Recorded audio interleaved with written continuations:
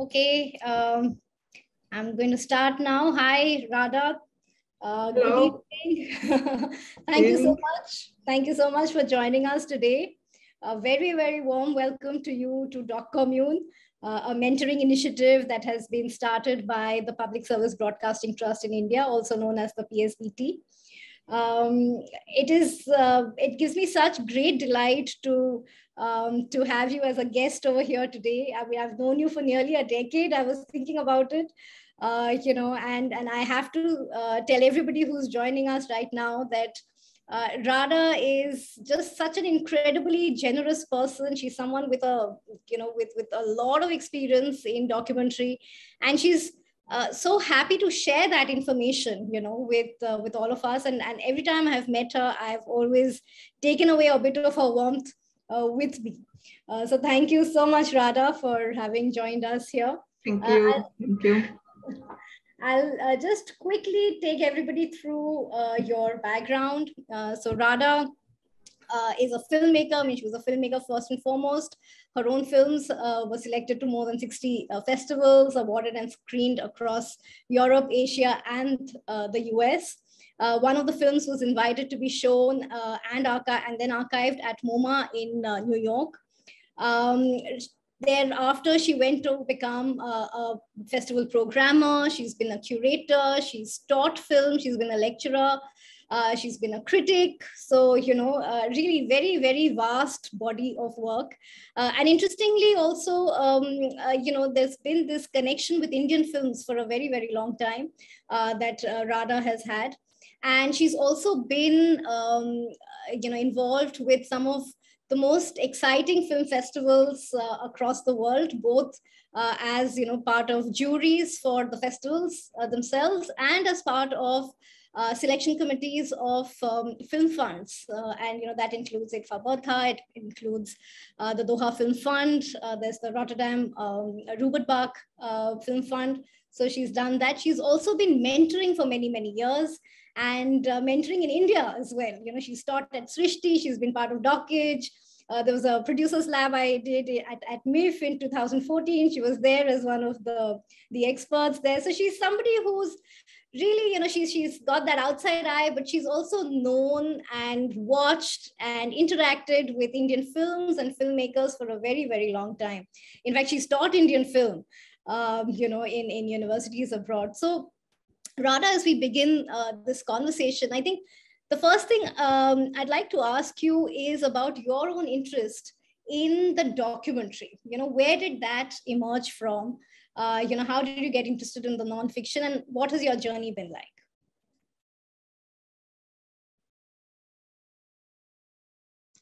First of all, thank you so much for inviting me. It's really a great pleasure to be part of this important platform. So I'm greeting you, Aparna, your team, and of course, everybody who is listening to us now. And there are so many good filmmakers in India. So I believe that there are at least young people who don't have so much experience to be today with us.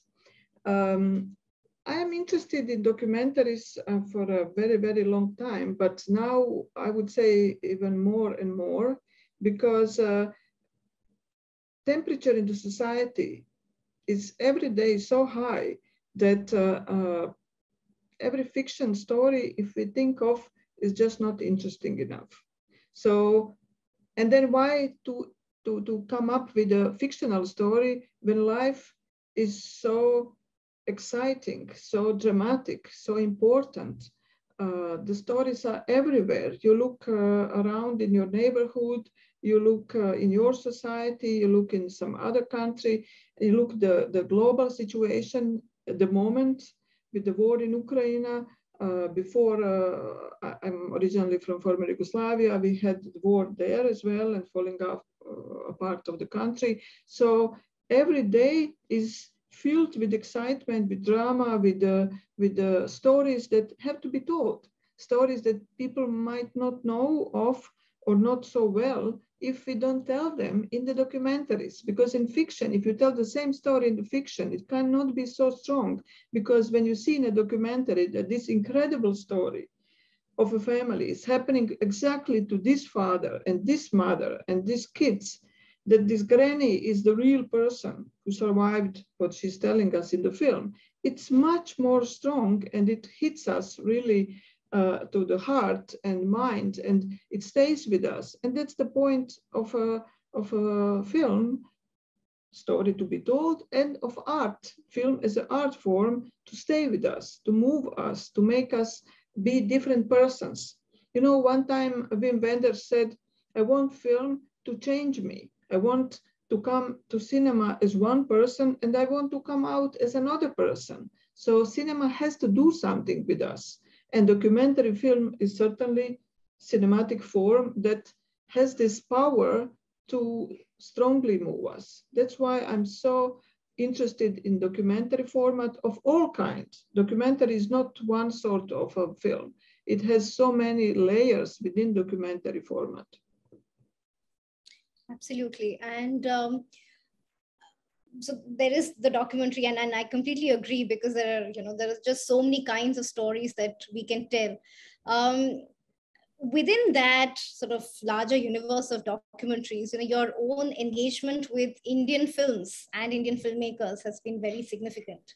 Tell us a little about that. What is it, what drew you to India to begin with? What about our stories? Yeah, it's a long story. I started in 1990 when I lived in Sarajevo, in former Yugoslavia. And Sai Baba was a very known persona in Yugoslavia and in Eastern Europe. So there was one production company that was interested in making film about Satya Sai Baba. So I was assistant director to a lady, Vesna Ljubic from Sarajevo, with whom I worked before. I was assistant director on her fiction feature films previously. And just a small crew of a film director, camera person, and one more managing person, and myself. So 4 people went to India for the first time in our lives. All of us were totally fresh, inexperienced, naive, and we went there. So that's time before internet, before digital banking or everything. So totally inexperienced. We landed up in Puttaparthi and worked on 16mm camera. Then later on, we worked with some other people, not only with this team.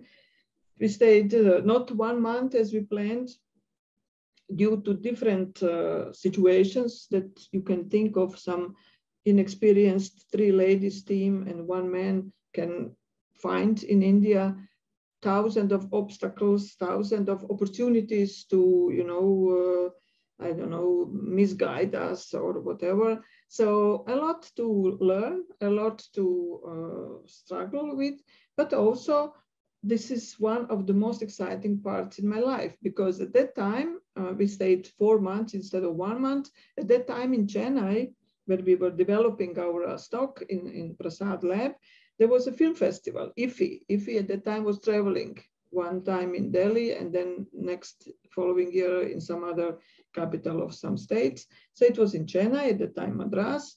And then I discovered totally different type of cinema. I discovered the world of poetry, of beauty, of different aesthetical approach. I watched so many Indian films. So as you all know, IFFI is not screening Bollywood films. At least at that time, it didn't go for a flashy, mainstream films, but for really good quality films, parallel cinema films, art house films. So Aravindan was there and many other directors. So I was flabbergasted. I discovered something that spoke to me so much. And then at the same time, I met Indian audience. I was in the middle of the big cinema room. I watched Mani Kaul's film, and I was there, and everything spoke to me. From one side, images from the screen, different understanding of poetry, different understanding of usage of body language, of dialogues, this multi-layered meanings, and also simplicity in some point. At the same time, this encounter with Indian audience, this amazing passion, enthusiasm of the Indian audience, which I actually discovered later on in the filmmakers as well. And that's why I have a big, big respect for Indian filmmakers, because they are one of the most passionate film artists, I would say, in the world. Right, and that was really just the beginning of a long engagement with Indian films.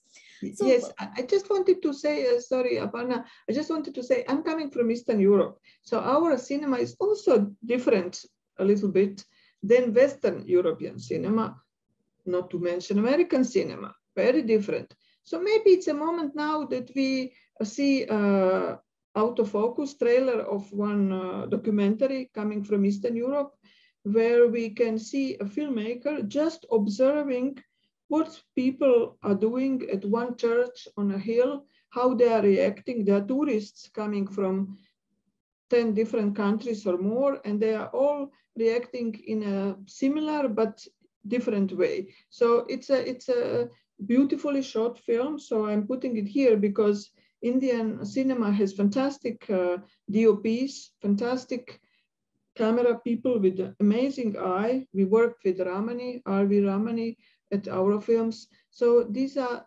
people to really admire. I mean, we had actually first talk with some other people who worked even in Bollywood films, but we went for somebody who is really documentarian, who has a heart of a documentarian like Ramani. So let's just see this small, it's like 1.5 minutes of one young man from Croatia who made this film Autofocus. Also, like in India, all on his own, one-man band. I mean, he shot it, he directed, he produced, he financed. That's not the best way to do it. People have to live from their work. But the passion and the enthusiasm, this devotion to make a film, it's there also big as much as in India. Right. So, Purnima, if you could play autofocus for everybody. Thank you.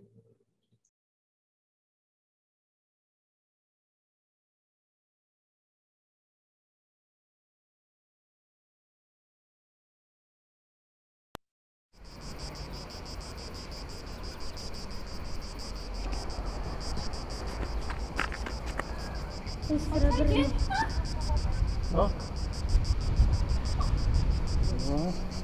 Не. Пойдите, что за своя основная задачка.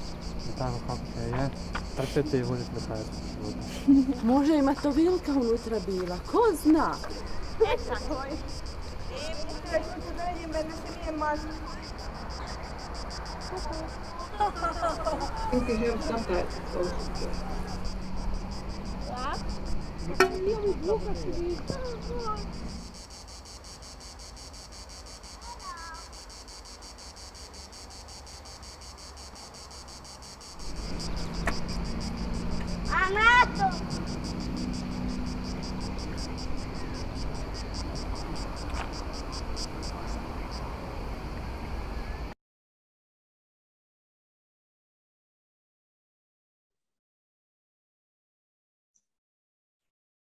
It's okay, we can stop here, it's fine. We just can understand that this man is observing the whole film. I mean, the whole film looks like this, more or less, with going into the destinies of different people. But what I want to say, in the cinema, it's really important to show rather than tell. By showing, you tell, but verbal, the way of telling the story is something that has to be taught through cinematic language. So yes, documentaries do matter, they tell important story, but we always have to look how to use the cinematic language. And do you think that sometimes is perhaps one of the failings of Indian documentary sometimes? Because I think the documentary tradition also evolved, it has a certain history in India. And perhaps sometimes we are a little guilty of trying too hard to tell everybody what it is that we want to say, and for everyone to be convinced and to understand what we're saying and to be converts by the end of the film, to whatever that particular theme is. Yeah, indeed. Documentaries in India, let's say, come from a tradition of being educational, being didactic, being simplistic in order to reach broad audience and to come with a message. Documentary as an art form should not have a message. It should have a story that transmits emotion. Cinema is all emotion. And this story has to be, the vehicle of the story has to be an emotion that is coming out of these images, coming out of the way how the story has been put together and so on. So it's not a message that you come out from cinema and now you learn something which is like one sentence. It's much more than that. I mean, if we talk about, I respect Indian filmmakers because they are engaged in a society, in changing society. They aim to tell important stories, political stories. Very often they are very brave people who risk their freedom, their well-being by making this film. But nevertheless, they want to make a film because it's so important for them to address the audience.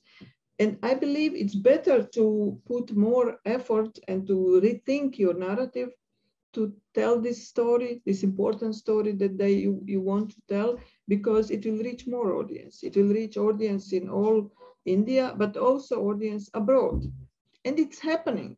I mean, we can say that it's almost in the past, this, let's say, traditional or didactic way of putting together narrative in documentaries. More and more Indian directors are finding the way how to be original, fresh in their approach in telling the stories, and they really have a great success. Look, Writing with Fire. I mean, Indian documentary reached Oscars.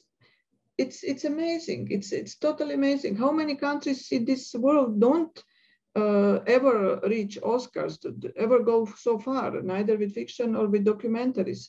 So they started small, but it was such a passion, their passion of the filmmakers to tell the story, to not to give up, not to say, okay, now I have enough advices of some consultants, now I go with it. No, they wanted to listen to everybody. I was part of Doc Edge,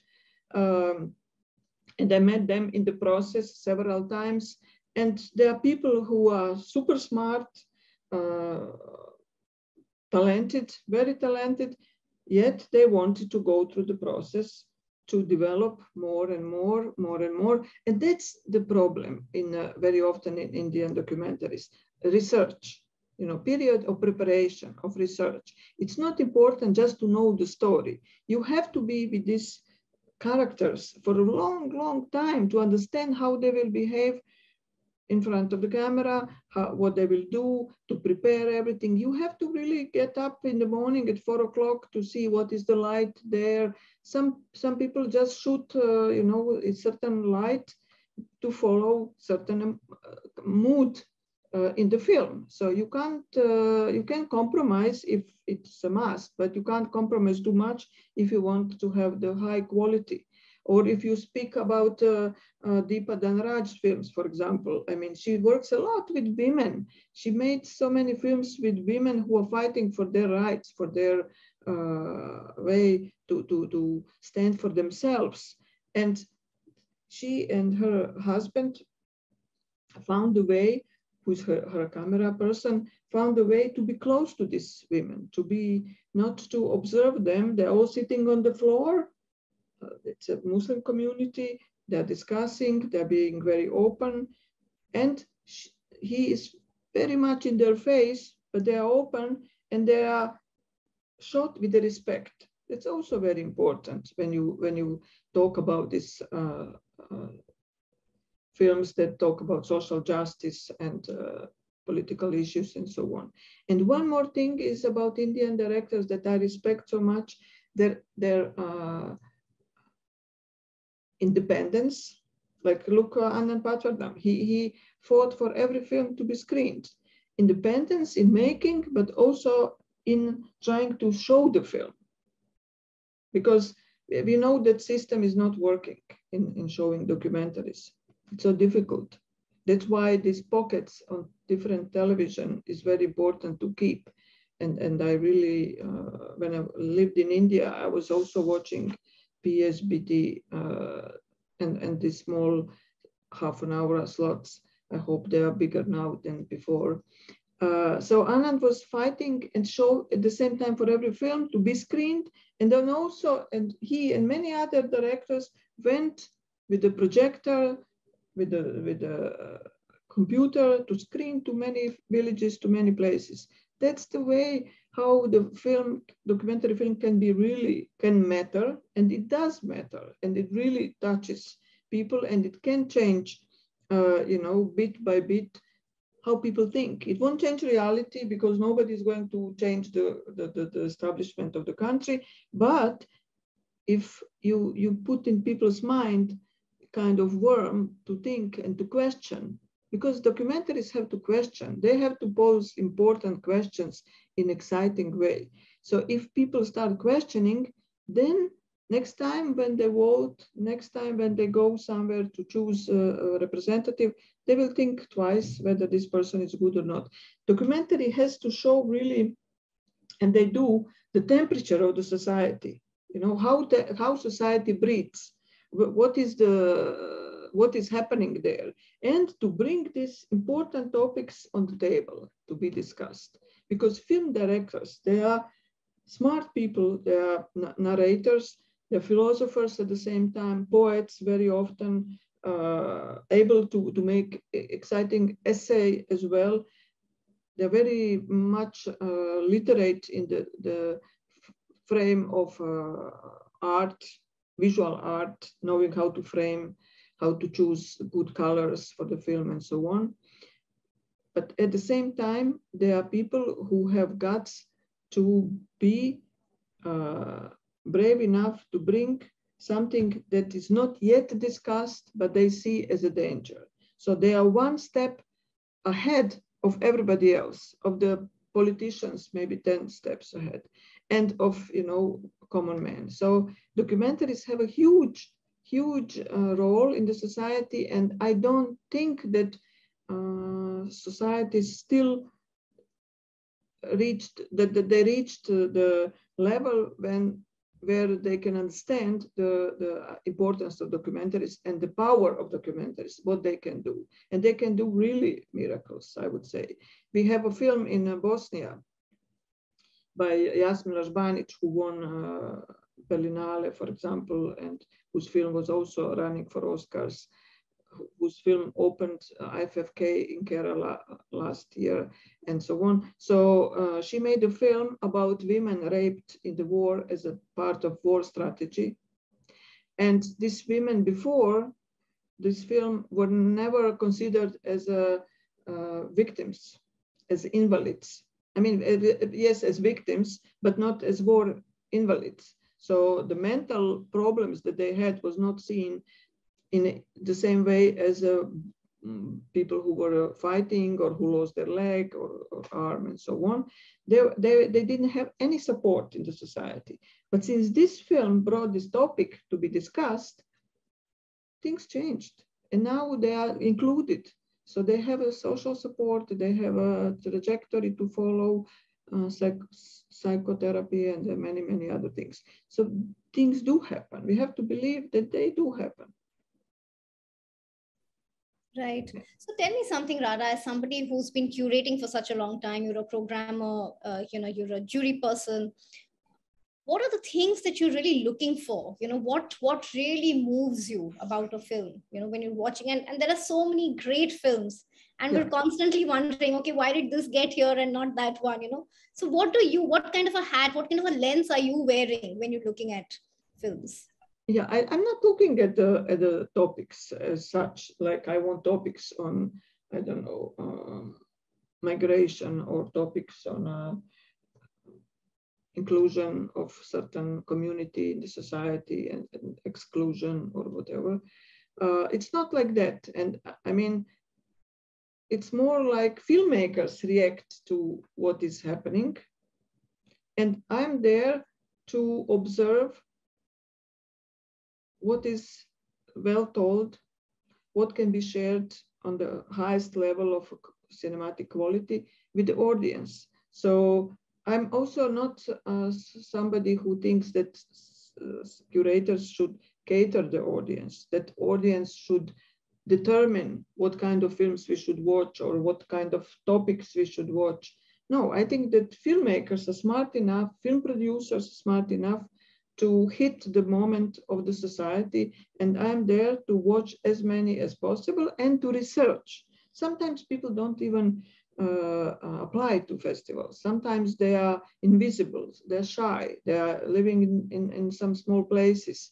They're interested to make the film and address their own community, but they don't think going far abroad is necessary for their film. So I'm here to find them. And I'm here to bring them further to their, on their path of filmmaking to other country, to big festival. And it's happening. I'm very proud that I brought so many good Indian filmmakers to IDFA and to Rotterdam Film Festival. We had films winning these big festivals coming from India.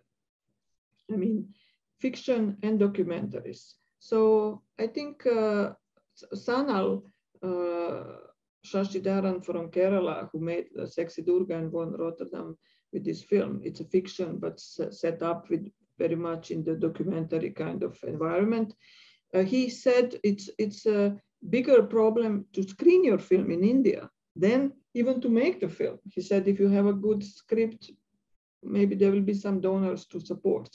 But you meet so many obstacles at home to screen the film. And I think that's something that Indian communities should work on, that the system, kind of internal system should exist, that really these important films reach the audience. So let's just see now a trailer of Writing with Fire, one of the top documentaries. I mean, I have to say, you have to be lucky also to go so far, because there are so many other good films coming from India and great directors. And I mean, sometimes it happens that they win awards, sometimes it doesn't. But let's see, Payal Kapadia is also one of the directors who won awards at IDFA and Cannes.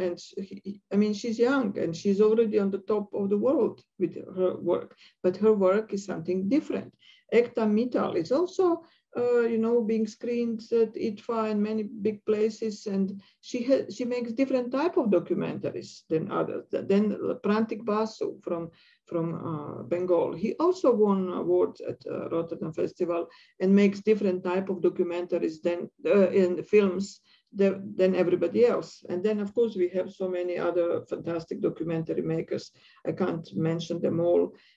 Like Nishta Jain is known on the documentary scene in the world totally, and Pankaj Johar and Kush Buranka and Vinay Shukla and Saba Devan, of course, Deepadan Raj I mentioned, Anand Patvardhan, who is like a father of engagement movement in documentaries, and Ramani, who makes so many films, and Shili Abraham, Amit Madesha, and there is one director I want to mention, Velu Vishwanathan. He lives in Paris. He's from Kerala, from Tamil Nadu. He's a painter. He also makes fantastic films, essayistic films, totally different than many other.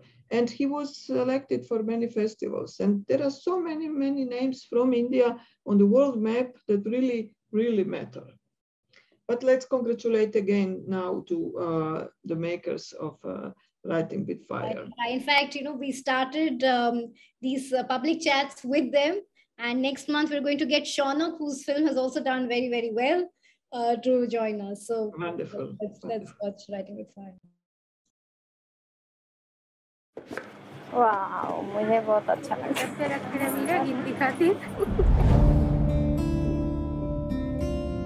हमने अभी तक वो phone चलाया भी नहीं है, डर लग रहा है कि कहीं बिगड़ ना जाए, कहीं कुछ ना हो जाए। ऐसा समय ही आ गया है कि उसके बगैर हम नहीं पीछे रह जाएंगे। मुझसे तो पूछते हैं तो मैं भी पूछ लेती हूँ कि आप कौन से कास्ट के हैं। अब वो कहते हैं मैं ब्राह्मण हूँ तो मैं भी कह देती हूँ मैं भी ब्राह्मण हूँ। जो खबर लिखनी होती है उसमें पैसा नहीं लगता है, इसलिए हमसे उतनी ही बात करी जितना समझ में आए, उससे ओवर नहीं। हमारे प्रदेश में दलित औरतों का पत्रकार के रूप में कोई सोच भी नहीं सकता। 14 साल में हमने इस मानसिकता को काफी हद तक बदला है। इन दबंग लोगों ने क्या किया, उसको पत्थर मारकर हत्या कर दी और किसी पर भरोसा नहीं। एक लहरियां ही ऐसे न्याय दिला सकती हो। एक हैरानी वाली बात है कि थाने को पता नहीं, पुलिस स्टेशन को पता नहीं है, क्योंकि मैं उस जगह से हूँ। मारू है। मेरे लिए तो बहुत ही रिस्की है। कभी 11 बजे, कभी 12 बजे, कोई टाइमिंग है नहीं है। इस जगह पे मैं हूँ, उस जगह पे अगर आप होते तो क्या करते? पहले अपना काम बाद में देखते। मुझे तो नहीं लगता ऐसा। जो आपके साथ संगठन है वो देश के भविष्य में किस तरह भागीदारी में है? संघ शक्ति कलयुग है, संगठन है, संगठन में शक्ति हो। डर लग रहा दीदी अभी तो। खबरें कहाँ गई? कोई खबर दिख ही नहीं रही है। जो हमारी कवरेज होगी वो अन्य मीडिया से बहुत अलग होगी। हर कोई को जानना चाहिए कि हाँ, हम पत्रकार थे, एक महिला पत्रकार, और किस तरह की पत्रकारिता हमने की है।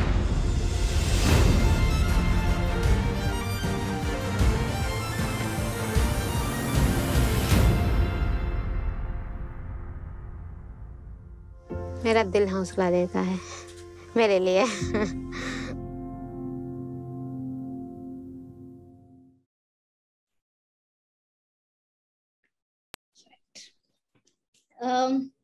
Rada, tell us something. I mean, Writing with Fire, for instance, and many other Indian films, you've seen them from very early stages, right? And you've seen them evolve, and you spoke a little about, how it was with Sushmita and Rintu. A lot of times, you spoke about the problem with funding, for instance. A lot of filmmakers, especially in documentaries, are constantly, self-funding for a long time, and, applying everywhere for funds. Now, in a country like India, there are hardly any film funds, where you could get money.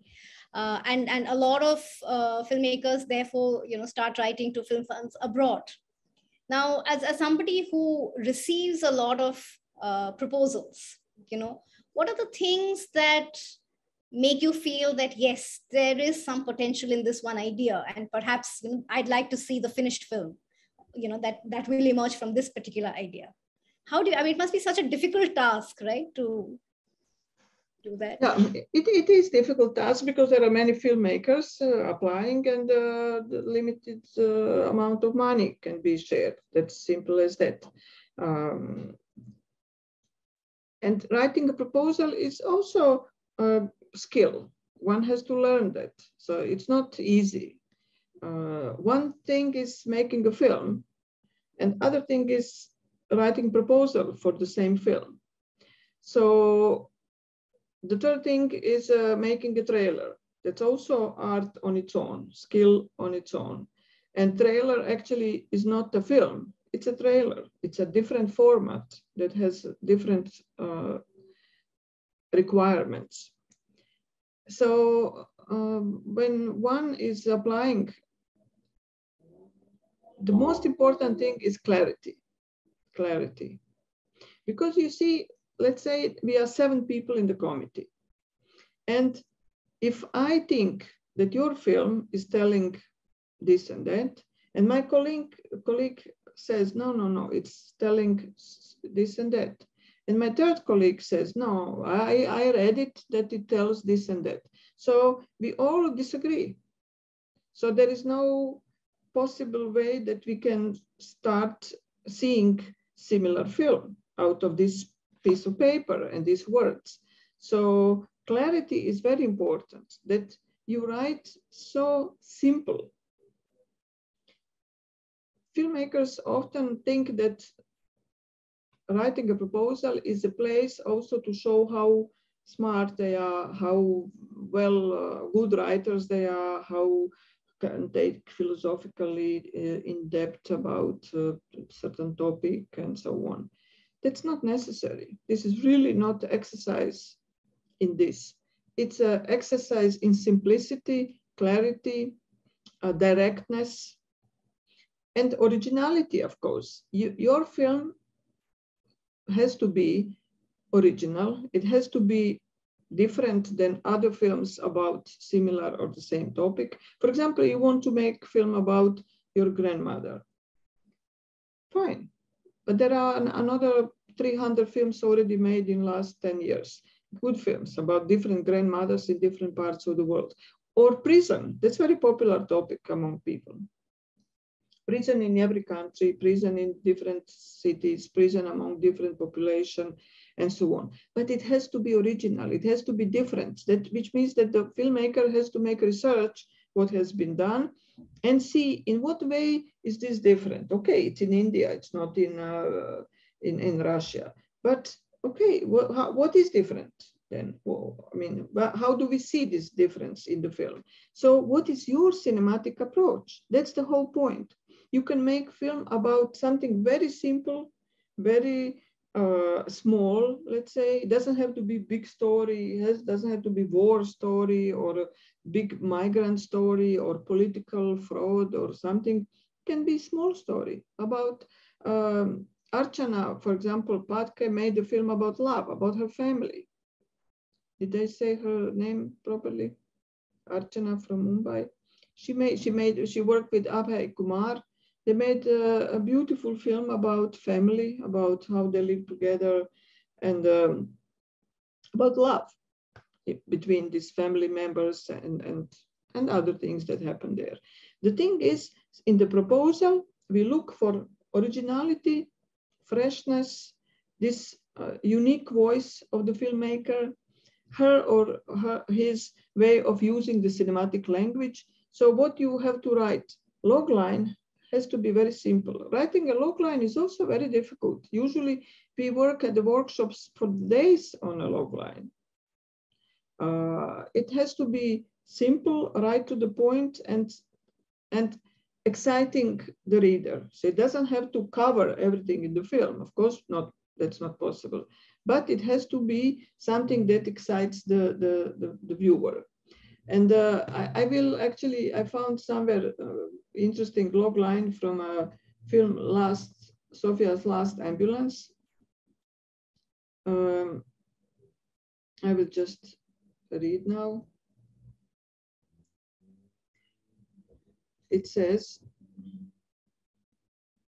there are 13 ambulances in Sofia, capital of Bulgaria, whose population is nearing 3 million people.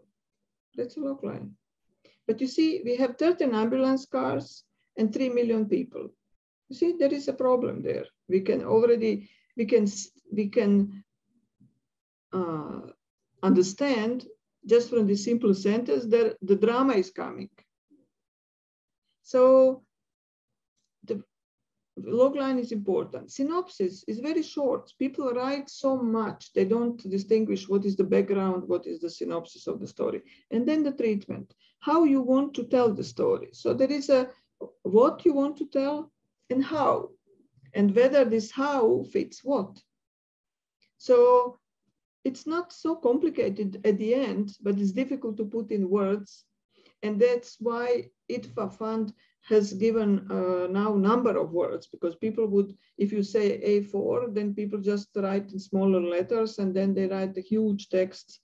But now it's limited to number of signs that everybody has to kind of, when you push somebody to think more and to summarize and to be more clear and to write less, it's coming clearer to yourself. That's why these workshops like Doc Edge, it's not about tutors only. It's about time that we spend together and that we tell to each other stories, and that you as a filmmaker tell to me and to another colleague and to seventh colleague story all over. And we ask different questions. And then when you come at the end of the day, summarize everything, you yourself have a lot of questions to answer for yourself, not for the tutor, for yourself. And with this, you are sharpening this diamond that you have in your hands, because very often Indian filmmakers find interesting stories, and Indian reality is so exciting, so dramatic, so turbulent. in all aspects, not only politically, not only socially, but in all ways. And the stories are there, and filmmakers see them, they pick them up, they want to observe them, and they have to sharpen this diamond to make really something that will shine so far internationally that everybody can see. So that's what we are looking for in these proposals. Like this filmmaker, Sofia's Last Ambulance, I mentioned because it's a Bulgarian director whose film won like 15 years ago documentary award in Cannes. And he made a film being totally shot just from the one ambulance car.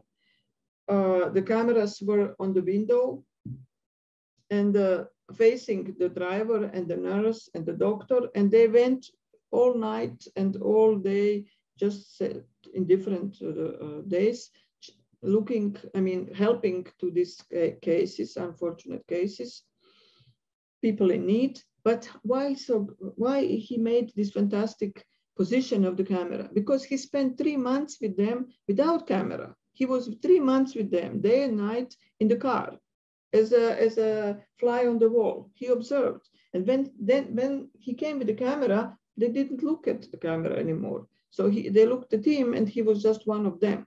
So there was no problem for him to stay fixed in this car.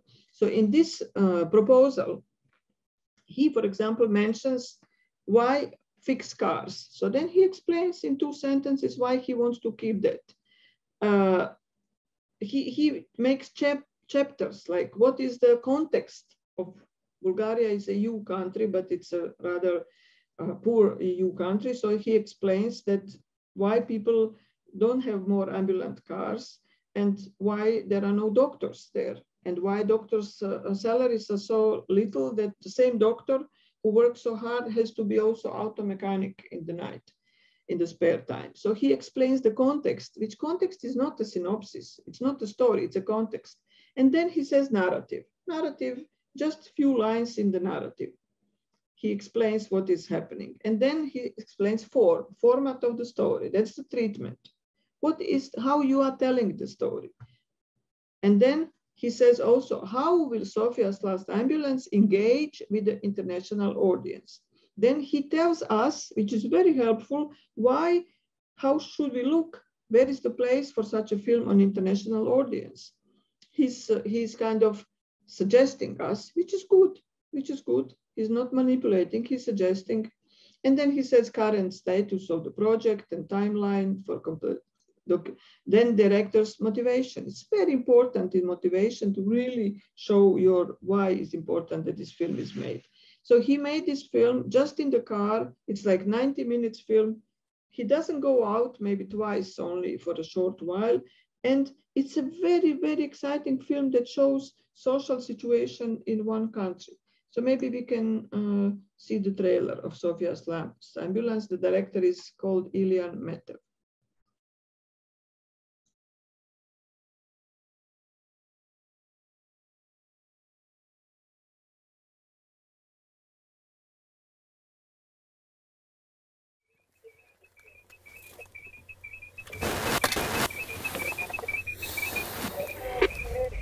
Колата ни огъвна, няма никакви точки. А вие с пациент ли сте?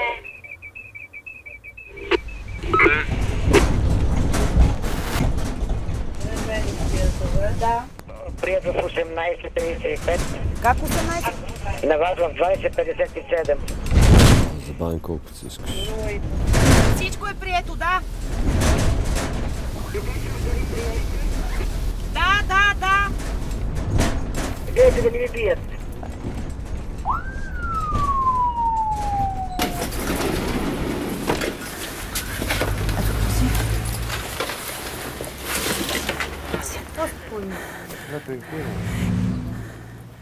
Ето, краси.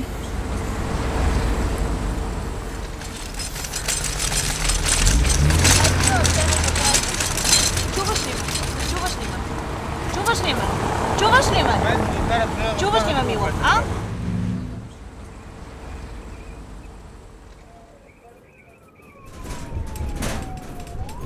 What you always си се някога на такава линейка?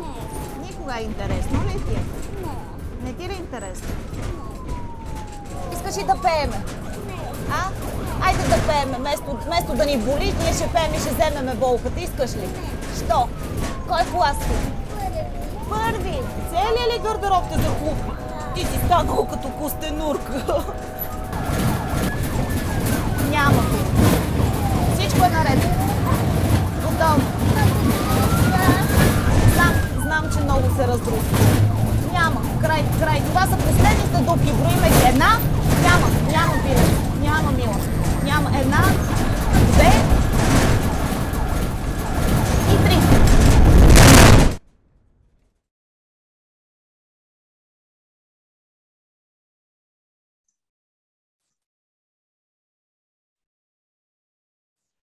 Yeah, so the filmmaker was brave enough to stay with his idea. Everybody was telling him, no, you should go out, it will be boring to stay in the car. But he was firm to stay with his idea. And the film was really good at the end. And he went to so many festivals, won so many awards. And yeah, that was his first international big, coming out to the scene. So, Rada, that is really about, the story you want to tell, the form it will take. But a lot of times, one also gets very confused. When do you stop filming? When do you know that you're ready to get into the edit? What is the narrative? And that is also a critique sometimes, of especially when you're applying for film funds, where it's almost like you have to create a narrative arc in advance. You have to sort of, give a sense of how it's going to play out. What are your thoughts about that? What do you suggest when you work with filmmakers as a mentor? When do you know that the film is done? When is the story complete? I don't think that one should have in mind funds so much. I think one should really have in mind own feeling. When do you think your film is done, where you should go to the editing room? I mean, there are two possible ways of applying. You apply for development, where you didn't start production, and then you can apply also for production or post-production. So they also ask you in the development application to write the narrative. And very often people say, I don't know, it's a documentary. I will see only when I go there. But that's not the way how creative documentaries are being made. There is a difference between film documentary reportage and creative documentary. Creative documentary is an art form. It's not journalism. It's not item for coverage on TV or in the newspaper. If you think that you can write an article about the same thing, about the same story, then write an article. It's much better, much cheaper, much faster than to film the story that you can put in the article. If you think you can make a radio program, not about the same, do that. So it's not talking heads only. It can be, but it's not only. So filmmaker has to have vision, what he or she wants to make in the film, what they want to do, what they want to say with the film. So, one of the top filmmakers in the world, Pirjo Honkasalo, she is Finnish director. So I will just repeat, Pirjo Honkasalo. She made also one film in India, Atman, but she made so many beautiful films. One of her top films is 3 Rooms of Melancholia. And I advise everybody to watch this film. It's a fantastic film. Once I asked her where her film is coming into being, like some people say at the shooting, my film unfolds, I see what's happening. Some people say, oh, I shoot everything and then editing room, my film comes into being when I see the material and so on. She said, no, my film is made in my head, in my mind, on the couch at home. When I lie on my couch, I close my eyes and I see my film. I see my whole film without going there. But of course, research has been done. That's the thing. If a research is missing, then you can't know. If you haven't been there, if you didn't talk to people, and research hasn't been done. But if research is done, then you feel what you can expect to happen. You can wish things to happen, and you try to get these things that you wish. Of course, you should be open as a good filmmaker for the life is coming to you, changing things, giving you gift. Sometimes, you know, there is a saying that filmmaker needs a talent, but also God's blessing to give you something unexpected at the moment when you are shooting at the spot. So you go there, but if you don't know what you want, you don't know how to take it. It's there, but you don't see it because you are excited, you are in stress. There is a whole team with you, the crew, the rain, the problem, the car, the lack of money, heat or whatever. You know, there is a lot of stress at the shooting day. You should be prepared. You shouldn't be thinking, oh, what I'm going to shoot now and what is the next shot. No, you should be prepared, and then you can, that's creative documentary because you create your film. What I'm looking for as a film selector, festival selector, programmer, or somebody in the committee, I'm looking for the filmmaker behind. So if we come to the film about grandmothers or prisons, I'm looking to the filmmaker behind what this filmmaker, particular filmmaker, can offer. In what way is it different? So I'm always interested in person who is making the film. And that's why there are so many different films, so such originality. You know that Nishta Jain made the film about pink sari, ladies in pink saris, and Kim Longinotto made the same film. Kim Longinotto is a top filmmaker in the world, known to everybody, to all festivals. So Nishta Jain is also known, but not as much as Kim. And it happened that they made this, that they picked up in the same year, almost the same topic. And these pink ladies are this group, so they cannot be green saris, because it's pink saris. So it's a similar topic, similar story, but they made two different films because each of them is talented filmmaker with their own originality, with their own mind, and they couldn't know what is doing the other one. And they came out, and a lot of festivals wanted to see them both and to screen them both. So there is something that, you know, what is this gaze? Gaze of outsider, like Kim Longinotto, or insider, like Nishta. So each of them has their own fantastic creativity, and they invested that in the film, and, you know, the film lived their life, both of films. So we, in the committees, we look really for the talent of the filmmaker, originality of the filmmaker, this uniqueness, and the take that the filmmaker is taking while talking about such a story, such a topic, relevant. Of course, the relevance of the story is important. I mean, this is something that you cannot avoid. You had a lot of films about Syria, about migration in Europe. You will have now films about Ukraine. That's just how it is. That's life. That's something burning. And I mean, one can say that certain topics from India are being more appreciated abroad than some other topics, which is true and maybe for filmmakers unfortunate, but it's normal, you know. It's human also. If we want to hear a story from India, then we want to see something very. I'm not saying stereotypical. That's not. That's bad. If it's, you know, if we look for stereotypes and confirm stereotypes about certain country, that's not good.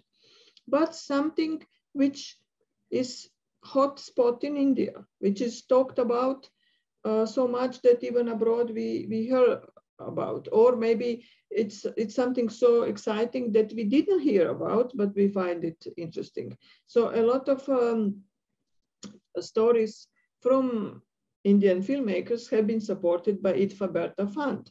And IDFA Bertha Fund, I don't know whether many people know about them, but they should look at the website. It's very simple. And it's something that we can really maybe go through when we watch some trailer now. Maybe Purnima can find the IDFA Bertha Fund on a website. We can open now also online and go through. It's very easy what is required. It's not difficult to apply. There are 2 rounds in a year.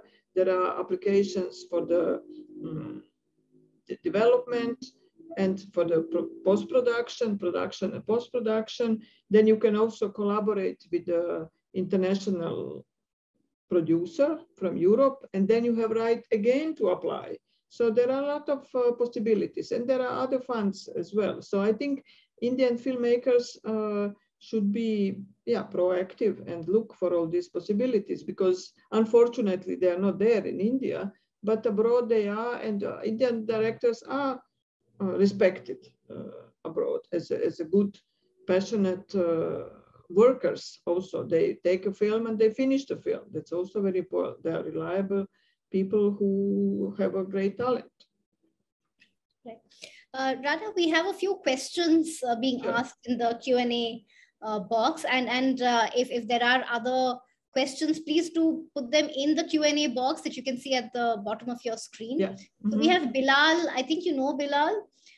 So Bilal asks, why is it so difficult for Indian filmmakers to show their films on European TV in the West, while films from Europe or the West are easily broadcast? Why is that so? So that's one question. Yeah. Well, I can immediately reply. It's difficult to say like this. We should have some statistics. If Bilal would tell me, you have from the Netherlands this number of films in 1 year broadcasted on let's say public television in India, and in the Netherlands this many Indian films, then I could say, because I don't think that that Indian films don't come. They do come. Of course, American films are dominating everywhere. So in Western Europe as well. So I could also say that there are not enough Eastern European films on the Western television. So Bilal, I agree, could be more, but they are coming. Only, I don't know, India is a big country, so maybe people are not aware whose film reached German television or Dutch television or Danish television. But every now and then I watch Dutch and Belgian TV in my home, and I see they're coming, and yeah, I mean they are noticed. They're noticed. Right. Also, I think, Rada, the fact is that India doesn't have a mature documentary market. So you don't have distribution companies, for instance, who will pick up documentaries. Sometimes they act as the bridge between. Exactly, that's important. The films that are being circulated now, they are usually having foreign sales agent, not Indian. I mean, there were some attempts to develop that in India also, but still it's very small. What is necessary in India, I think, and what is one of reasons why people hesitate to bring more Indian films, especially documentaries, abroad, is the lack of data, of one institution that I can call by phone or email and say, okay, can you please give me email of this director, or tell me how I can trace this and that film, or do you have this film? Can you send me preview link for my viewing, and so on. If you don't have that, it's very difficult to find people in India. Where are they? And all other countries have this institute. So that's not Film Fund, it's a film institute. Like Austrian Film Institute, for example, sends me as a selector for Sarajevo Film Festival, for example, set of films and saying, we think that these films would fit for Sarajevo Film Festival. You can view them on this platform with these passwords, call us back or email us. It's so easy. It goes so smooth, and the film is selected. Then you just say, okay, this film is selected.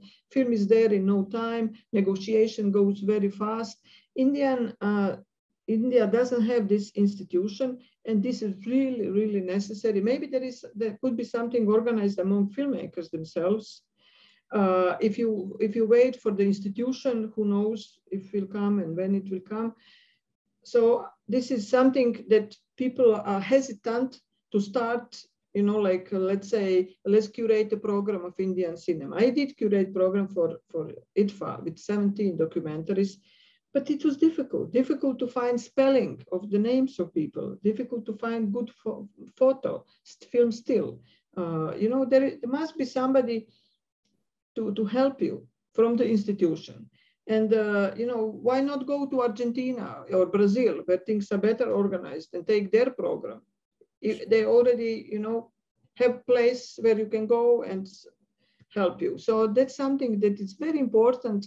It looks as a small thing, like lazy foreigners, they don't want to invest, but it's a big job to curate a big program, and help from inside is necessary. We have two questions about the creative documentary. You know, how are they different from journalistic documentaries? Both Bilal and Sangeeta want to know. Yeah, yeah. Well, they are different in approach of the filmmaker. Creative documentaries, unlike journalistic coverage of a certain topic, that has to be objective, that has to have both sides. If we have a conflict, we have to see both sides.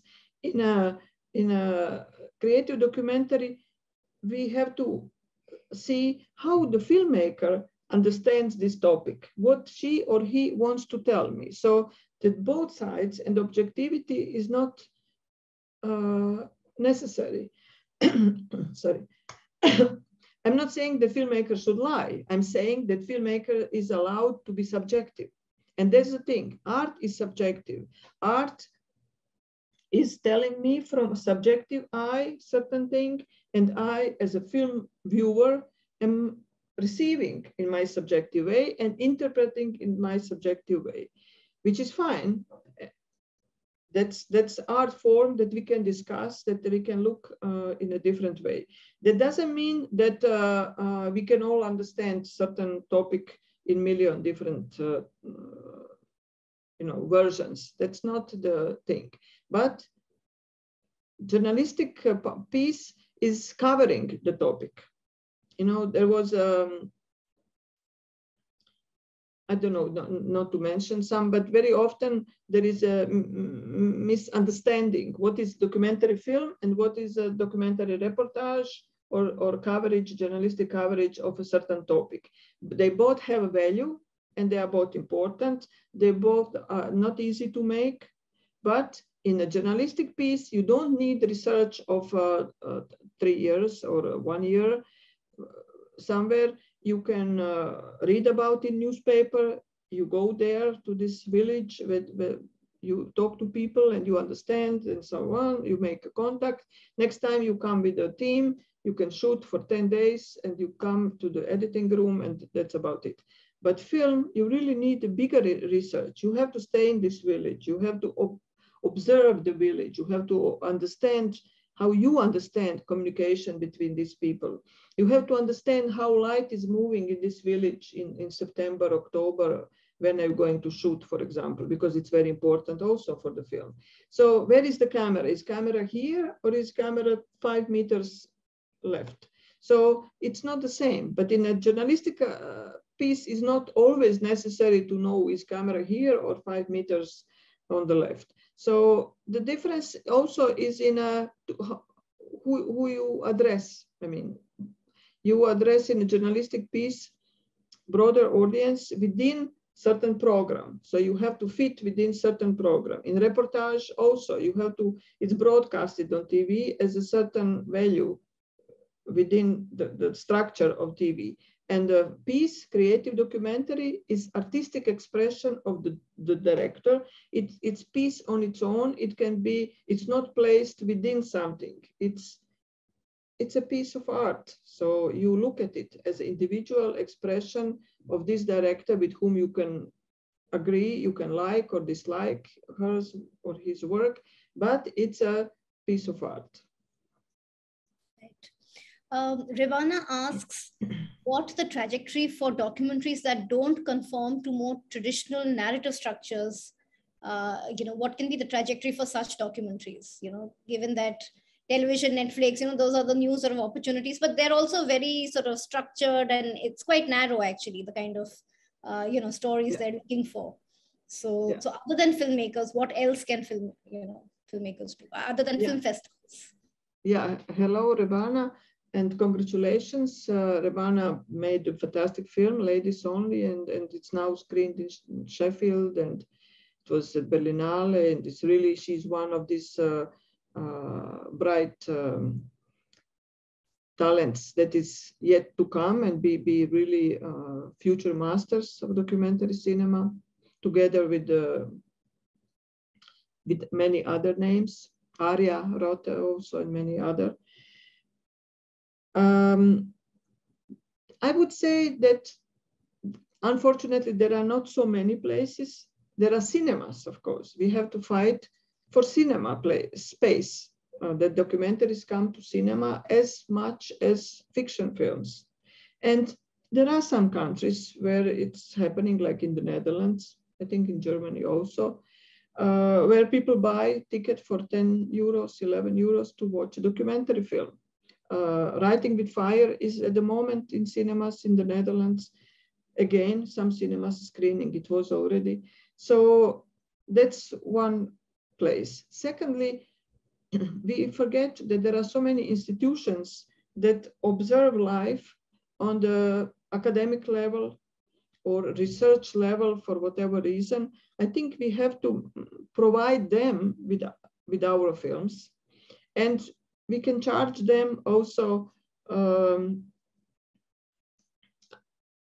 whatever amount for our films, for film links, for their research archive. I know that Anand Patvardhan, for example, has or used to have a distributor in New York, his sales agent, and I spoke to him where Anand's film go, and he said a lot to the different institutions, different universities in America. So many of them, there are hundreds and hundreds and hundreds of them, and they all research, different things, political, social, anthropological, philosophical, cultural, so many different things. Visual arts, you can, research a dialect from certain place in linguistics departure in a very political film, but you research something else. So I think proactivity of the filmmaker is necessary there, because unfortunately there is not one institution that would do for you this work. And sales agents can do a lot if you choose a good sales agent. And the film, unfortunately, becomes very easily old to go to the festival. Some festivals take only film that is 12 months old. Some films take maybe 2 years for the competition still. But this shelf life, also some films have this long shelf life because they talk about the topic. And I certainly think that Rebana's film is one of these that will have a long shelf life, that can come again and again on television, can come again to some curated program. They won't be forgotten. Only we have to know where is the shelf. In which place is this shelf that we can Google and find her film. So a lot of input from filmmakers themselves in this department. Right, so it's not easy really, and there are no ready answers. Every film will have to figure out its own route in a way, right? Yeah.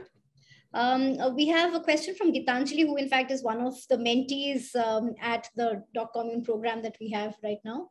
And she asks that, how do you approach the non-creative parts of the proposals? Can you expand on high quality cinema? Does it also have to do with technical and financial aspects apart from the creative?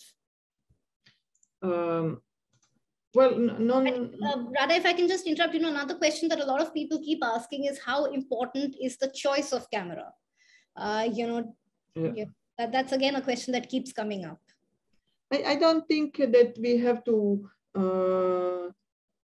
blame inability to choose to have good camera for our not successful film. Of course, it's important, but it's a package. So Sometimes we see films with a fantastic production. It's all flashy and it's fantastic visuals, but it's empty film. So they don't succeed.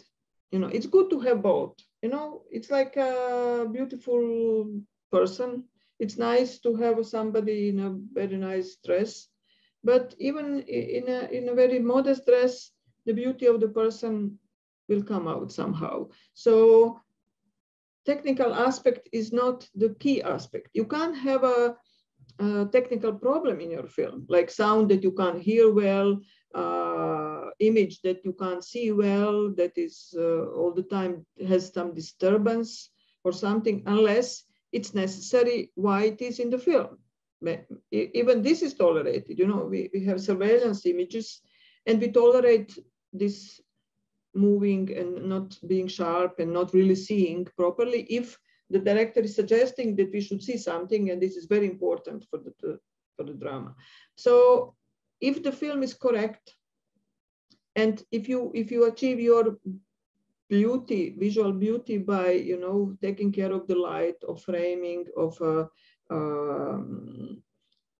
duration of the shot in editing room also, and so on, that's how you build this inner beauty of the film itself. So technical aspect is important, but is not determining whether film will pass or not. This non-creative part in application, you write about background, which we can say maybe it's not so creative part. If you write about historical part or a political part or you give a context and so on, it has to be clear. It has to be, again, very clear, simple, how it is explained. But what is very important in the proposal is the trailer. And that's where many people fail, because they think, I'm developing, I was not there yet. How can I have a trailer? I don't have any money. But it's not, nowadays with mobile phones, it's almost unforgiven not to have a trailer. You are looked as a not being very, prepared, well, eager to go and to invest everything and to put energy and so on, if you don't have anything. I would like that we now watch this Hiroko Okada's trailer. She is the one who doesn't have anything, but she found a way how to tell us that she doesn't have anything. So let's just watch this trailer. And before the trailer starts, are we ready with the trailer, or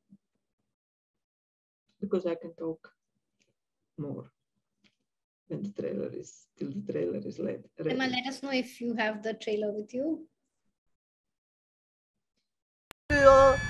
Video work last year, titled Love and Hate Lunchbox. I will show you this at the festival. I am Japanese. I am a mother.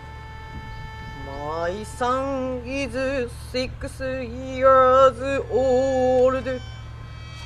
My artwork is not only videos, but also paintings, installations.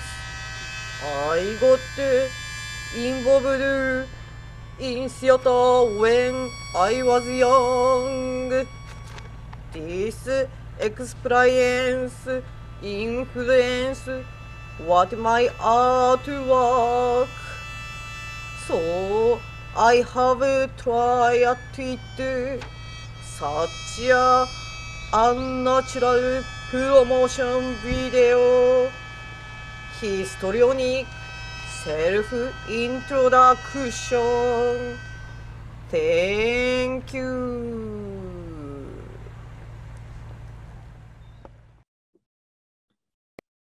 Okay, so this filmmaker found a way how to be, creative and surprise us, and to, she didn't propose documentary. She proposed some visual art piece.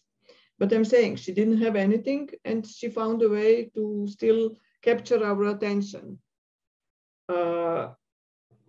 So there are so many ways, you know, there are pitches that are being sang as a song, you know, people come, it has to do with the film also. I mean, you can't just invent something which is totally, you know, not proper. But if you are inventive, creative in a pitching moment, whether personally or in a written form, you can also send more and more often people now send video pitch, you know, so we can see them also to the fund, and also visuals along. So either you make mood boards in the film, in the proposal, is not enough. And usually people just very offer kind of eclectic, you know, collection of photographs, or they take photos from best films in the world. So of course the stills are good, but they don't guide you because they are eclectic. So is it this or is it that? And you know, so that's not the best way. It's better to show 2-3 photos or drawings or something that you can understand how the film will look like, where it will take you. And of course you can't provide much, but with your mobile phone you can create something. Even when you don't go to this village, which is 500 kilometers far from you, and you don't have money, and you can do similar environment, for example, and shoot something, or you can send your previous film, say, this is my style. I will follow the same style in this film.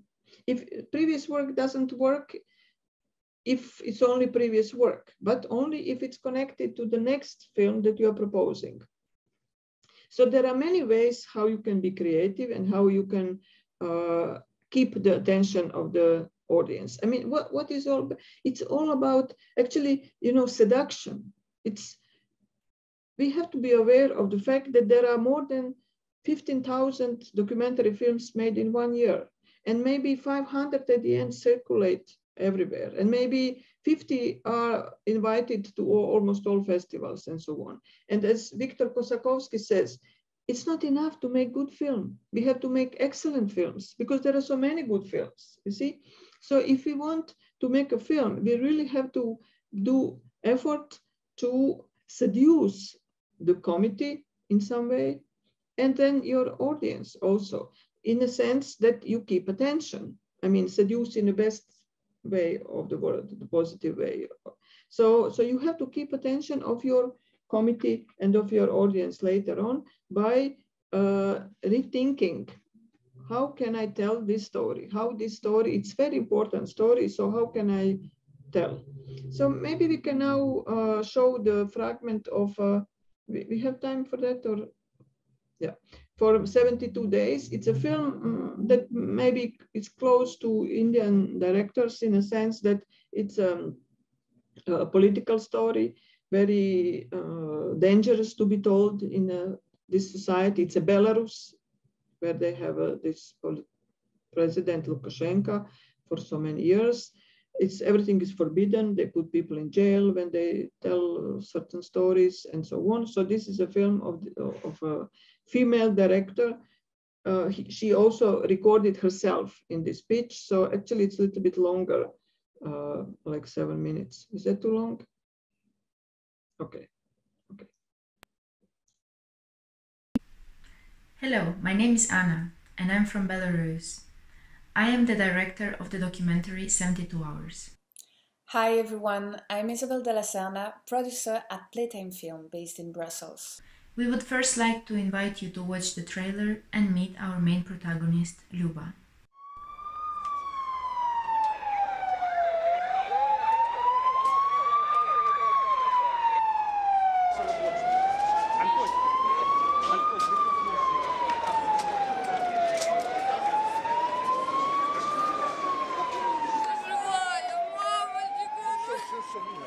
President Alexander Lukashenko of Belarus says 2 people have confessed to Monday's deadly metro bombing. Many Belarusians mourning the victims are mystified over the reasons for the bombing. Abroad, one London-based think tank was amazed at the speed of the police operation. Usually, investigations into terrorist attacks take time, it said, noting what it called the highly politicised nature of the incident. Приговор вынесен не на материалах дела. Мой сын не виновен. Он не принимал участие в этом чудовищном теракте. Что вы думаете про наказание? Наказание... Он не преступник. Суд вынес такое решение только лишь потому, что мой сын поменял показания в суде. Как он держался?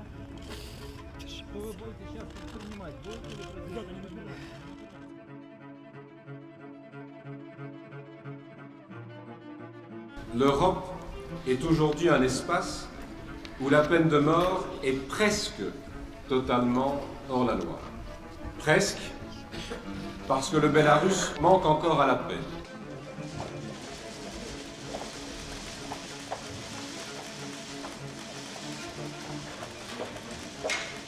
Это особенно опасно в стране, где нет независимого суда. And there is always the possibility of an innocent person being executed. Большинство не верило результатам суда. Меньше чем за год моего сына арестовали, пытали, судили и расстреляли.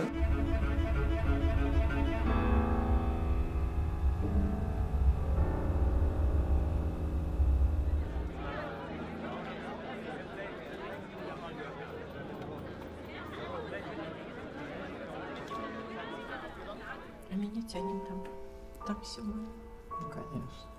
И меня не покидает чувство, что... А вдруг?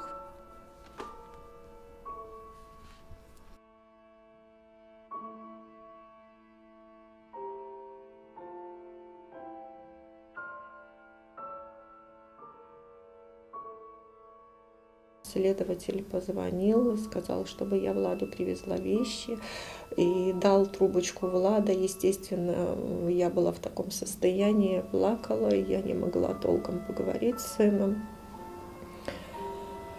Но он мне сказал: мама, не волнуйся, все будет хорошо, через 72 часа все решится, все выяснится.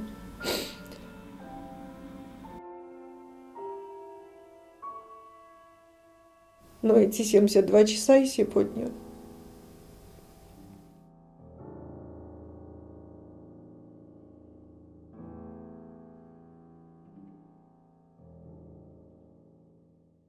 "72 Hours" is a portrait of a mother whose life is forever incomplete.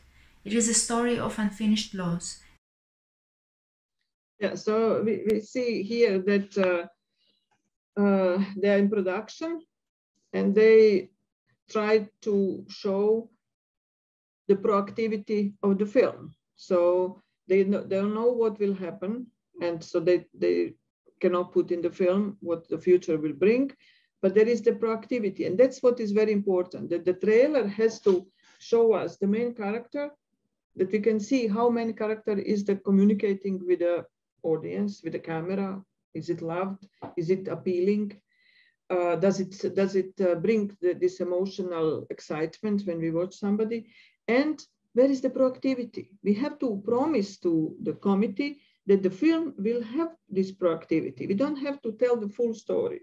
We have to make them, as it said often, make the committee hungry for more.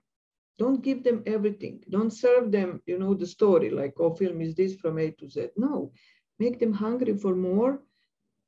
Like, oh, I want to see this film. Very often we in the committee say, oh, I really want to see this film. That's a very positive kind of conclusion at the end of the discussion of a certain film. So filmmaker doesn't have to know everything. And somebody in the chat said, so the creative documentary is like a fiction. It is in a sense that it's cinema. So I'm totally not a person who says there is documentary and there is a film.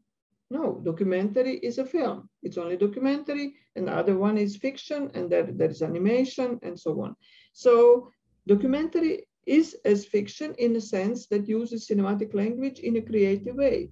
But operates with elements of real life.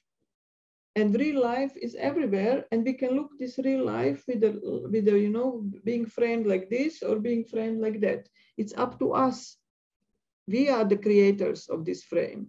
And what do you take from a certain story? Where do you stop in the editing room? Where do you put music? Where the music is disturbing? It's not that you fake things in front of camera, like in fiction, where you fictionalize things, you have actors and so on. It's real, it's happening really. But you can say, of course, in the documentaries, you can tell to your character, please move half a meter because the light is better, you know, falling on your face. You're not lying anything then, as this character. Right. Thank you so much, Rada. I think this has been a master class, really, you know, in how filmmakers should go about thinking about their films, you know, pitching, making their films, you know. This has just been wonderful. And, you know, the good thing is that this conversation will be put on YouTube, so, you know, more people can have access to it. And that really is, you know, our purpose, and that's our aspiration with this entire initiative, to have, you know, to bridge that information gap. Like you said, right, there's this huge information gap in India. And, you know, one of the things that we really want to do is to bridge that information gap. There are many more questions, but I think some of them are a little too specific to their own film, so I'm going to stay away from them. And it's also, we've gone 30 minutes over time, so I really think we've you know, really, you know, you have indulged us greatly. So thank you so much, Rada, from a 1 hour conversation. It's a pleasure. 1.5 hours conversation. It's become a little feature documentary of its own. So it was a real pleasure.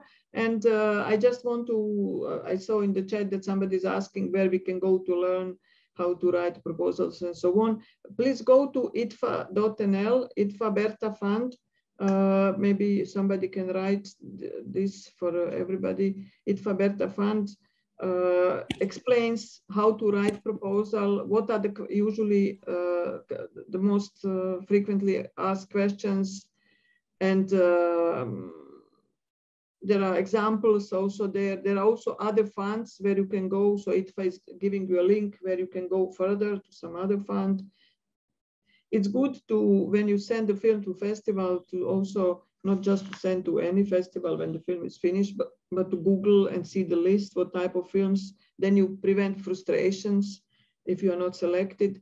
And I think filmmakers should not get into frustrations by being selected or not by being selected. When we talk about money, of course, when you go to the fund, you want money to make the film, and you are frustrated that you cannot make the film. But to learn how to apply, and it's good to work on your project by following certain workshops. And in India, thanks to Doc Edge and to Nilotpal Da and his team, we now have this platform, and there are other platforms in different states of India that also opened up, and even in Bangladesh and neighboring countries. So there are places where you can apply, where you can go, where you can get advice from your colleagues how to apply. But I'm saying filmmakers should not be frustrated for not being selected if they believe that they did their best in making the film. It's your film. You understand everything, what you did in the film. You have reasons behind why you edited in this way, why you shot in this way. So if you are calm and if you say, this is my film, I'm happy with it. I told the story that I wanted to tell. There is no festival committee or programmer that can tell you it's not good. It's not good for them. And there are always mistakes. One film is not selected at one festival, but then wins awards at another festival. Subjective committee, certainly, it is normal. So please don't get frustrated, because to make even the bad film is so difficult. But please do your best to do good film, because if you put a little bit more effort, if you have a consultant, have your film being watched by neutral people. Don't give to your friends to watch your film. Friends are not good. They don't give good feedback. They are your friends. Don't give to your mom and your family. Give to some other people, some colleagues from your faculty who you don't know that well, how they react, what is clear, what is not clear, why they want this or that, they want more of that. Let's think about what feedback they gave and then reconsider. So if you think I did my best, don't get frustrated because it's not worth, really. We have at the workshop that I'm heading, it's called Docu Rough Cut Boutique. First session is with a sports psychologist who is talking to people about how to distinguish criticism from your own feeling criticized as a person from your project being discussed and kind of criticized. So that's very important because that's filmmaking is also a blessing. So see it as a blessing.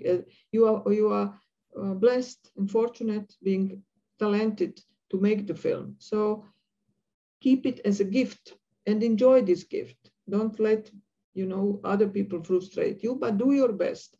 Watching other films is very important. Watch as many films as possible. There is one European platform. It's very cheap. It's €6, I think, per month, or even they have discounts sometimes. It's called DA, D-A, Doc Alliance, DA. So they have top films of the world watched, streamed for very cheap. So that's my advice. And yeah, have a good night. Now is 4 o'clock in Europe, in Amsterdam. And I greet you all. Thank you so much. And heartfelt thanks to Imrana and Purnima, who are part of the team, who really make all of this possible. And thank you once again, Rada. Thank you for all those who joined this session. Thank you for staying and thank you for asking questions. On that note, we'll call it a day. Thank you, Rada. Thank you.